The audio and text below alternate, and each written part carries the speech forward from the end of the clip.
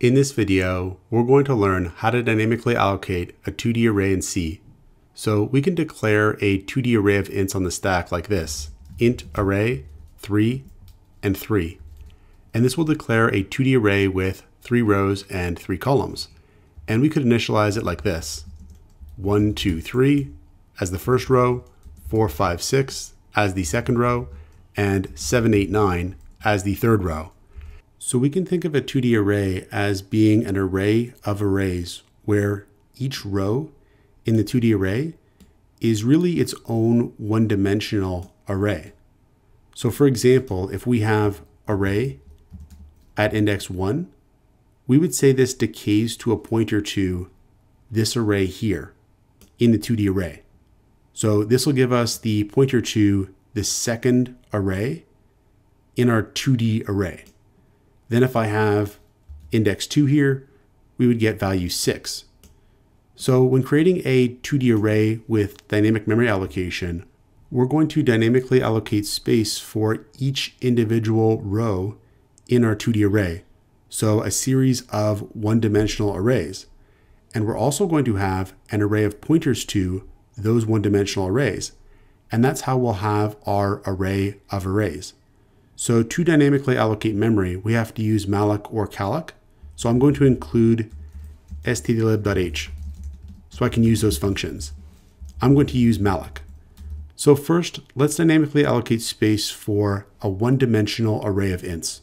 We'll have int star array 0 is equal to malloc size of int times 3. So malloc is going to allocate enough space to store 3 int values because we're passing as an argument to malloc size of int multiplied by 3. The number of bytes that it takes to store an int multiplied by 3. Malloc is going to return a memory address for that block of memory. Now array 0 is a pointer to an int, so it can store a memory address. It's going to store the memory address of the first int in that block of memory. So right now we have a single one-dimensional array of ints that we've dynamically allocated space for. Now we could allocate space for additional one-dimensional arrays of ints. So we'll copy this and we'll paste it, and we'll have array 1 and array 2. So now we've allocated space for 3 arrays of ints, and array 0, array 1, and array 2 are going to store the pointers to these blocks of memory on the heap that are each capable of storing 3 ints. Now to make this a multi-dimensional 2D array, what we're going to have is an array of not ints, but pointers to ints. So an array of pointers to these memory addresses here that malloc is returning. So we're going to have int star star array, where array is a pointer to an int.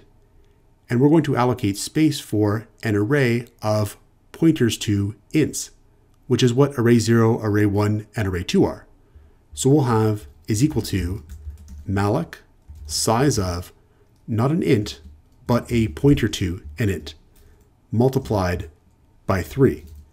So array is a pointer to an array that is capable of storing pointers to ints. In other words, pointers to one-dimensional arrays or rows of data that are also on the heap. So let's just comment out this array here, so that way we're not using the same name twice. Then we'll initialize the elements of this array to point to the 3 one-dimensional arrays. So what we'll have is array at index 0 is going to be assigned the memory address that array 0 is storing. Array at index 1 is going to store the memory address that array 1 is storing. And array at index 2 is going to store the memory address that array 2 is storing. So right now we can actually access array as a 2D array. So for example, I could say array at index 1. Now array is a pointer to an int. It's pointing to a block of memory that contains an array of pointers to ints, an array of pointers to these arrays here. So array at index 1 is giving me a pointer to this array here that array 1 is pointing to. Then if I say index 2 here, I'm going to get the third element in that array 1 is pointing to. So we could set that to 5. Then I could print it out. So I could have printf array at index 1, index 2 is equal to %d\n, and we'll output array at index 1 at index 2. And if we save, compile, and run the program, we do get the value 5. So it is working. We can right now treat array like a 2D array with this syntax here. Now, what we're doing right now is kind of redundant. These mallocs are giving us memory addresses for these one-dimensional arrays. And we're storing that memory address in these pointer variables here. All we're doing here is copying those memory addresses to the array of pointers to ints that array is pointing to that we dynamically allocated in order to have a pointer to each row. So we can actually reduce this here. We'll actually just do the mallocs right here. And we'll assign the memory address that malloc returns to each array element directly rather than using a variable temporarily. So if we save, compile, and run our program, the 2D array itself is going to work the exact same way as before. Now we can still clean up some redundancy here though, because we have the same call to malloc essentially 3 times, because our rows have the same length. We could actually just put this in a loop. So we'll have for int I is equal to 0, I is less than 3, I++. So I is going to go from 0 to 1 to 2.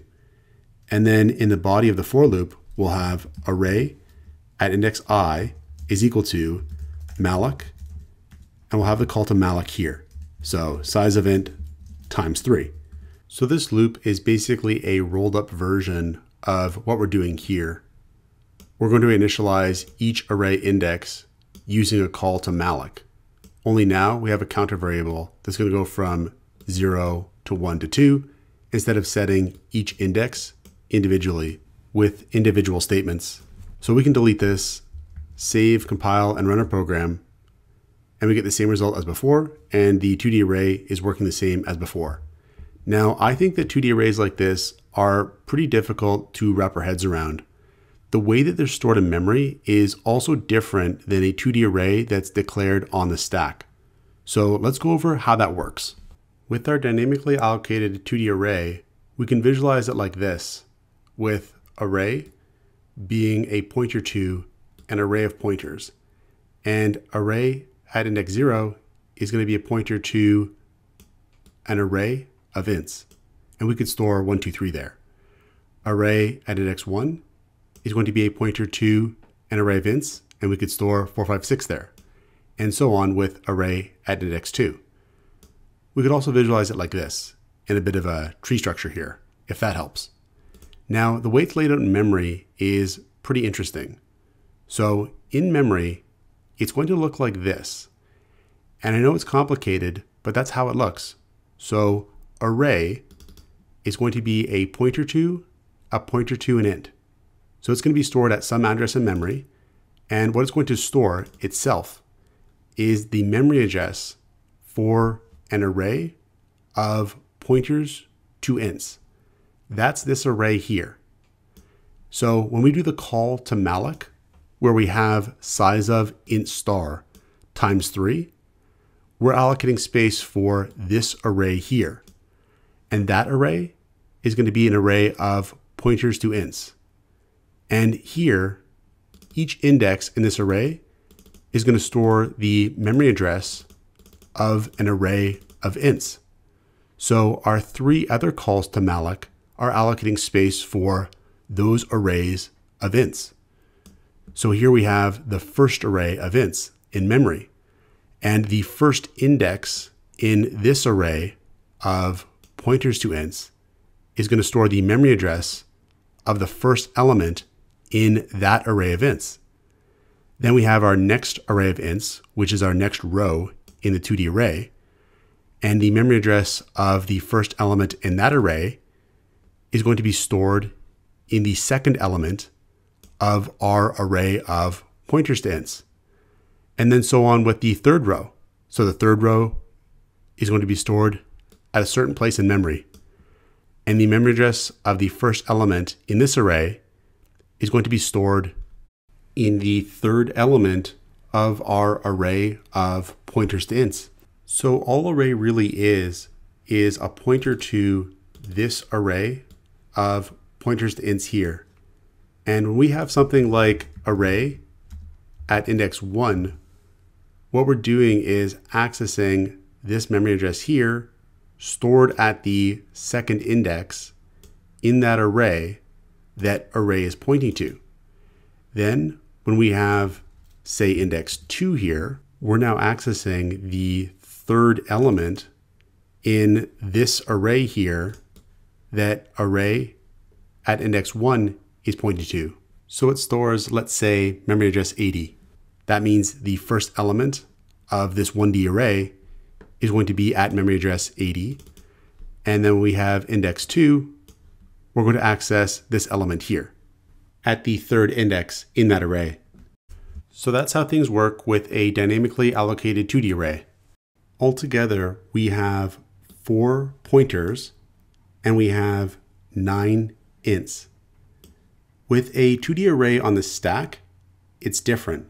So if we declare a 2D array of ints on the stack with 3 rows and 3 columns, like this one here, we're only going to have 9 ints in memory. Each row in the 2D array is stored contiguously in memory, one after the other.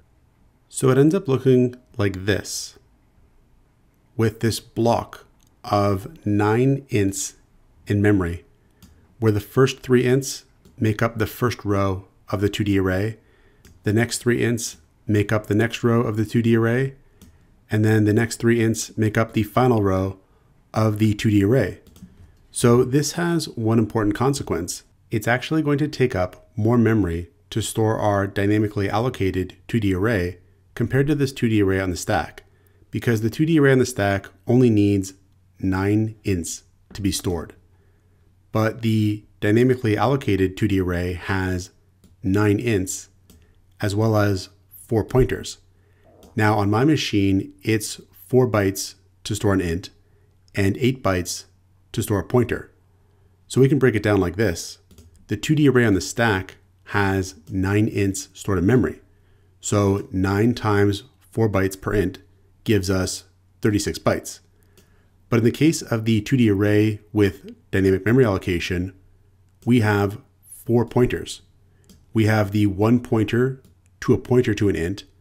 That's going to take up 8 bytes. Then we have the 3 pointers to ints, which is going to be 3 times 8 bytes gives us 24 bytes. And then we have those 9 ints that are broken down into 3 1D arrays of 3 ints each. So 3 times 3 times 4 gives us 36 bytes.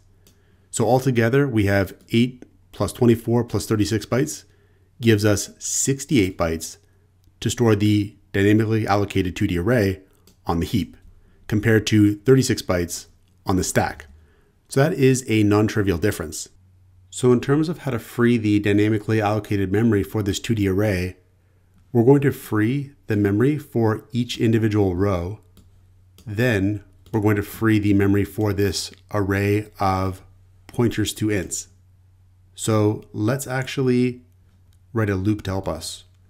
We're going to have for int I is equal to 0, I is less than 3, I++, and we're going to free the memory for each individual row by freeing the array at index I. Then we're going to free the array of pointers to ints with free array. And that will free the memory for the dynamically allocated 2D array.